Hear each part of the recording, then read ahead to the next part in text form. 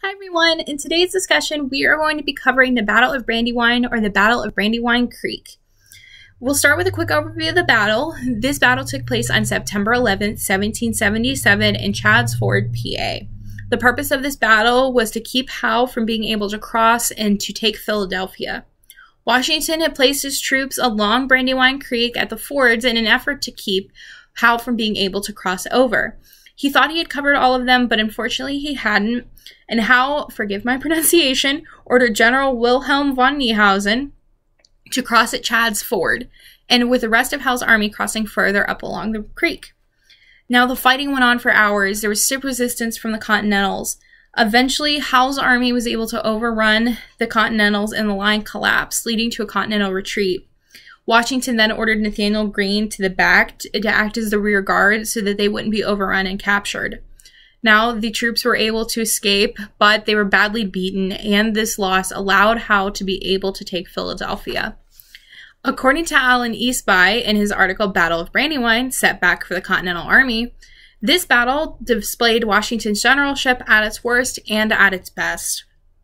Washington had no idea Howe's army would be able to cross where it did, and he underestimated the marching ability of his opponent and his opponent's daring. But, according to Eastby, he had covered his flanks in front and his scouts did not fail him. Now, according to a guide to the battlefields of the American Revolution by Theodore P. Savas and J. David Dameron, they argue that this loss was due to Washington's abysmal intelligence service and his failure to use his interior to defeat widely separated enemy wings. But they both agree that the importance of this battle and the importance of this location is because this Continental loss allowed the occupation of Philadelphia. Now, conservation efforts for the Battle of Brandywine have really been picking up within the last 20 years.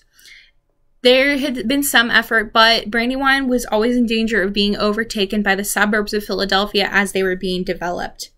The Chester County Planning Commission has actually written an entire book on their plan to preserve the battlefield. I read through some of it and it's very fascinating, and if you want to take a look at it, I highly recommend it. In 1996, Congress authorized the National Park Service under Public Law 104-333 to gather information on the significance of, current condition of, and the threats to Revolutionary War and War of 1812 sites. In 2000, with the conclusion of the study, the National Park Service concluded that Brandywine Battlefield was one of the nation's 30 Priority 1 battlefields, which places it at the highest threat level. This meant it was at the highest threat level of not being preserved. This began a long journey to preserve Brandywine and save it from development. They've saved about 116 acres so far, and the National Park Service American Battlefields Protection Program has identified it as among the most intact, largely unprotected battlefield in the nation, meriting its top priority, because it is now in danger of being developed because it is not protected. As of 2020, they're still trying to secure a lot of this battlefield and make sure that it's preserved. While saving over 100 acres is fantastic, the Brandywine Battlefield actually covers about 35,000 acres, so there is still a long way to go into being able to preserve this battlefield. But there is a small national park there. Most people actually think that what is there is all of the battlefield. It's not. There's still a lot left to collect, but it is an excellent place to go and visit and to experience just a small portion of this battle. This battlefield is essential for being preserved because not only was it the largest battle of the Revolution, it also represents that the Continentals thought hope was lost. They were in retreat again, and it seemed that all hope was lost with Philadelphia falling. But even though they were battered and bruised, they were able to get away, and they were able to persevere and fight another day.